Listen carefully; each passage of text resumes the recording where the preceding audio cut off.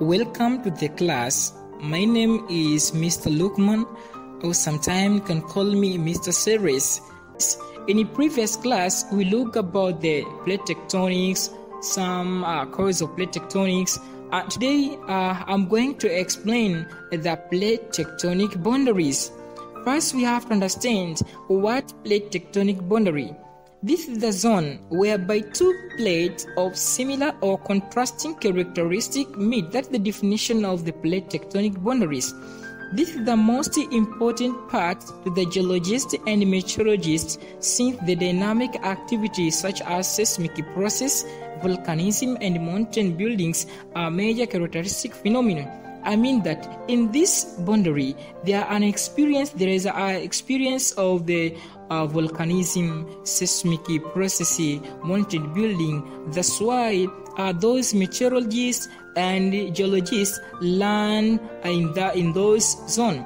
So let's come up with the classification of a plate boundary, or sometimes you can see types of a plate boundary. There are three types of plate boundary which are classified according to the direction of a plate movement or mode of interaction. The first one is the transform plate margin, or you can say transform plate tectonic boundary, divergent plate margin, convergent plate margin. Starting with the transform plate boundaries. These plate margins are also referred as a conservative zone, whereby neither plate is destroyed nor constructive during interaction. The two plates are sliding past to each other, moving in a different direction. An excellent example of such kind of conservative zone, we have plate boundaries which found when Juan Defuca plate and Northern American plate interact. So now we are going to look at the characteristic features of transform boundaries. In transform plate boundaries are characterized by the following features. The first one, formation of faulty valley, such as San Andres Faulty Valley in North American, which formed due to the interaction between Juan Defuca plate and North American plate. The second one is formation of crustal displacements. Third one, occurrence of earthquakes, because the plates are moving and the resulting faulting, which allow the seismic wave to outward in form of shaking and vibration, the part of the earth's crust. Let's come up with the divergent plate boundary. These are plate margin whereby new lithosphere is created. Therefore, they are also referred as the constructive zone. They are plate zone in which plates move apart in a divergent fashion, resulting in upwelling of molten material from the asthenosphere. Characteristic features of the divergent plate zone. The first one, formation of the new lithosphere. Second one, lead to the formation of Rift Valley, example the Great East African Rift Valley. Also formation of submarine long route mountain range, or sometimes you can say mid-oceanic ridge. Also formation of offset transform fault.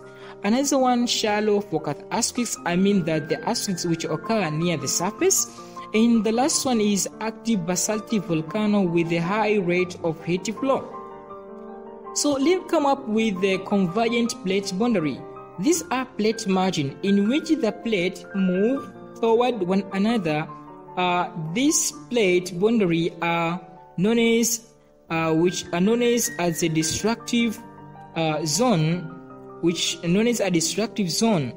There are two subcategories of convergent plate boundary. The first one is subduction zone. What is subduction zone? These are the plates where when two plates meet, the denser one is forced to sink downward beneath the other plate, depending on types of plate involved, where there are two types of subduction plate boundary. The first one is oceanic continental plate subduction zone. These are plate zones in which two plates converge. The denser oceanic plate is forced to go beneath the less denser continental plate.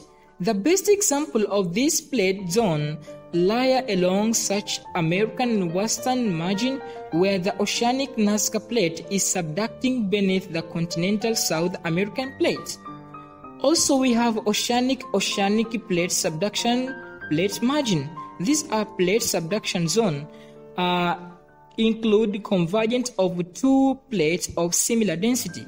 Excellent example of such zone include convergence between Philippine plate and Pacific plate. So now come up with the collision zone. The first one is subduction zone and the second one is collision zone.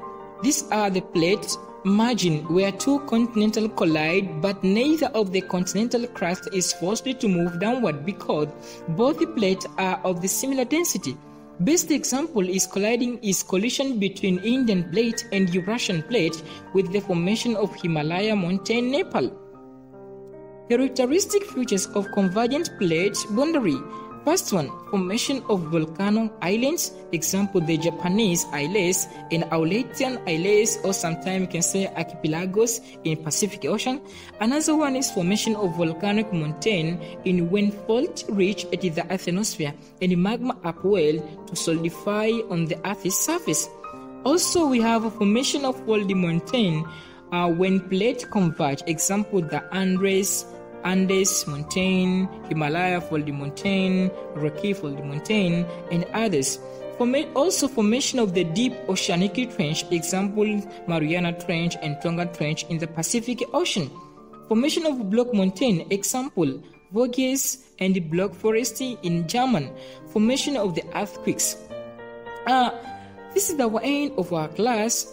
Thanks for watching. So let's meet another class.